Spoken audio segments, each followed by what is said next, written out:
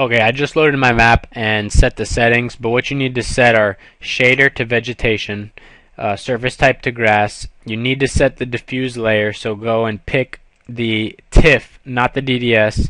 So pick the TIFF that we placed, and this isn't the folder that I need. It's in objects 3D veg 1.tiff.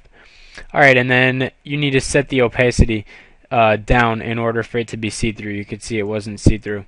So anything below 100 will make it work fine. Now let's go to terrain, vegetation, and right click anywhere here and go to add object and navigate to that 3D Veg 1 folder, and it's the CGF file that you need. You can see a preview of it there.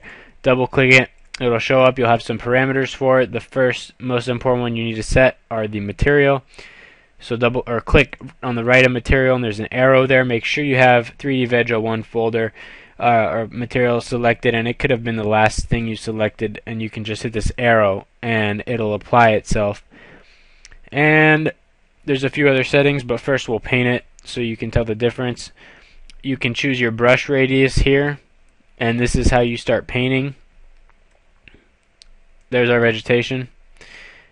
And you know, for just a quick demonstration, it doesn't look half bad, but I guarantee you you can make a lot better things. We're going to have downloadable ones on our website and techniques to make proper vegetation.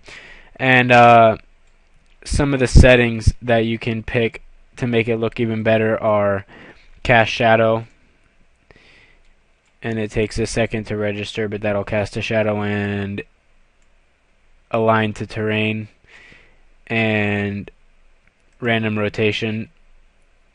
And yeah, there's a lot of parameters that we'll be talking about, and if you want to apply this to everything in your map, you can have it selected and click distribute vegetation on whole terrain. Hit yes, and that does distribute it everywhere. And one actually important setting is the size. So when I make it 2, you can see it further, 3 even further. And what happens sometimes if your size is too low when it's 1, sometimes I'd get the vegetation on the outside having white square boxes, and all I had to do was move it up 1 to 2 and it would get rid of that. Or even if I still had boxes, I'd go up to 3. And we'll hit Control G to jump in the game. And you can see this is basically how it's done. There's a lot of things that I want to discuss. We got some ugly looking seams, or these shadows are actually ugly. Let me see if getting rid of cast shadows helps. Yeah, so we'll figure out why that is, what settings work best. Alright guys, I'm sorry that I wasn't able to finish this video in under 10 minutes and that there had to be a part 2 with hardly anything in it. So I think that for anybody who's still listening to me babble right now should have a chance to win a free game. I'm going to put a link in the description of this video to a picture of a grass I made that you can download to follow this tutorial. And the first person to post on the forums, there's a thread specifically for this video.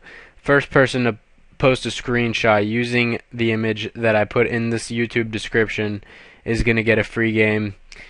And it's really not a bad game. It's not a far cry from a good game, but it's definitely not a bad game. So hope you guys enjoy the tutorial.